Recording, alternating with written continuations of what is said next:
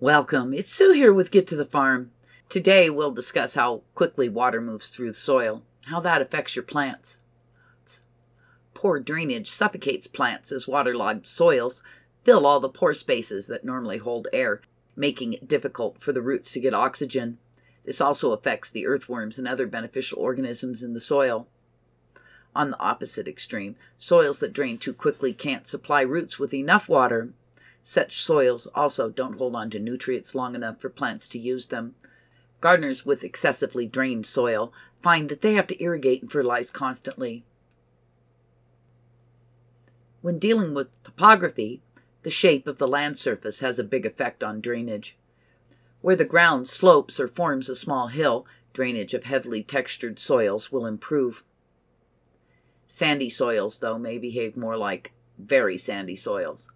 In some spots, where the land forms a bowl, water will tend to collect regardless of how sandy the soil is. You can modify the topography to collect all of the most extreme drainage problems. In low spots and heavy soils, or where the water table is high, raising the soil level or building raised beds will improve drainage. In sandy, light, or gravelly soils and dry climates, creating sunken beds will help gardens capture all the available rain or irrigation water. Where topography causes severe problems, get advice from a landscaping professional regarding your yard. The importance of structure and texture can't be overstated, as good structure helps ensure good drainage. Channels between crumbs allow water to move through and drain away so that it doesn't collect. Sticky substances and clay holding crumbs together also help hold water from draining away too quickly. Texture can help or hurt the soil, as the more textured the soil, the more quickly it will drain. The more clay your soil has, the slower it'll drain. Organic matter helps create any drainage problems by balancing texture and improving structure. Underground conditions below the surface can either help or complicate matters. A heavy clay soil sitting on a thick layer of sand or gravel may never experience drainage problems. An ideal loamy soil sitting on solid clay or compacted hardpan soil may collect large puddles after heavy rains. Soil drainage classes can also be helpful. Excessively drained soil is sandy or gravelly or on steeply sloped lands, and the top few inches dry out quickly. In well-drained soils, the top few inches stay moist after rains. Poorly drained soil is wet for several months of the year, and very poorly drained soil stays wet almost constantly. Water forms long-lasting puddles on the surface. There are a lot of plants that indicate poor drainage. Getting to know wild plants in your yard can tell you a lot about what's going on below the surface. The most reliable indicator plants are those for poorly drained soils. While areas that form puddles may be easy to spot after heavy rains, indicator plants can show you these areas at any time. But don't rely on a single plant or an unhealthy specimen. You need to see several thriving plants of one type, or at least 3 different types, to know your drainage is poor.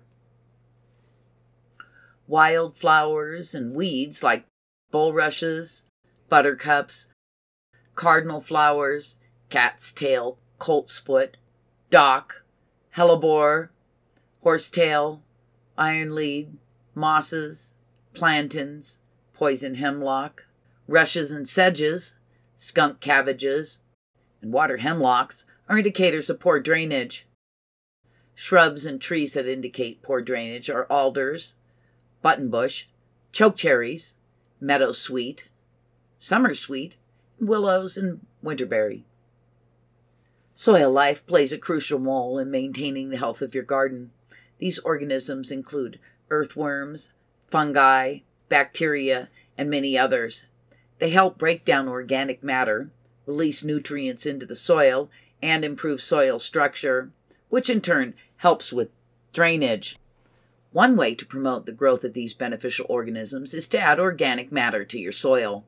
This can be in the form of compost, leaf litter, or other natural materials. By doing so, you'll be providing the nutrients these organisms need to thrive. Another important factor to consider is the pH of your soil. Different plants thrive in different pH levels, so it's important to test your soil to see where it falls in the pH scale.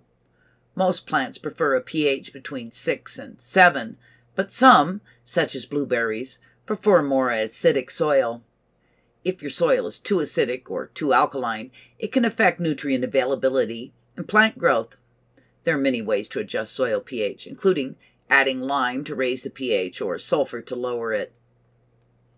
Finally, it's important to practice good garden management and maintain healthy soil and promote drainage. This includes avoiding overwatering, using mulch to conserve moisture, and avoiding compaction of the soil. By following these tips, you'll be on your way to promote good drainage and healthy soil in your garden. Promoting good drainage is essential to the health and vitality of your garden.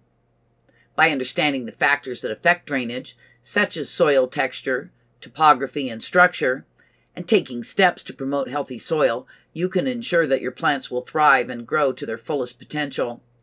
With a little bit of effort and attention, you can create a garden that's not only beautiful, but also healthy and sustainable for years to come.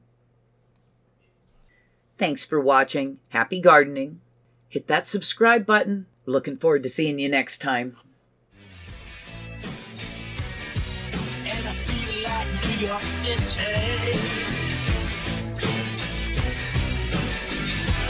Get me to the farm.